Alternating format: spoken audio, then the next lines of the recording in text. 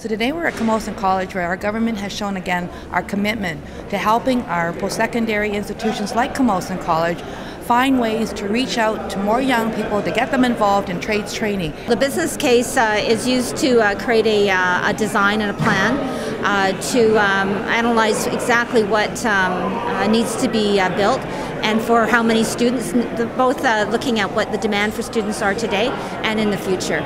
Well, for the students, it's going to mean that they'll be able to work in a much better environment, more state-of-the-art facilities, so it'll be enhance their learning experience, obviously, if we've got better equipment, better facilities.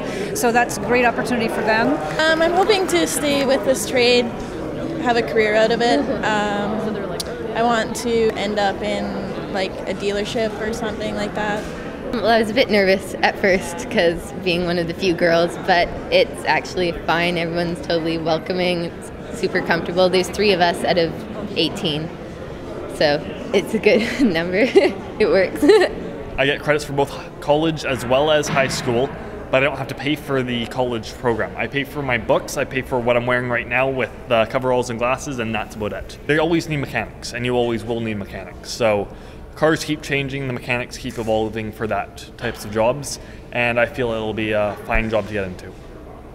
One of the steps in the BC's jobs plan is to ensure that we have our students, our workers, with the right skills in the right place, trained in the province, to ensure that they have the skills for those jobs of today and tomorrow.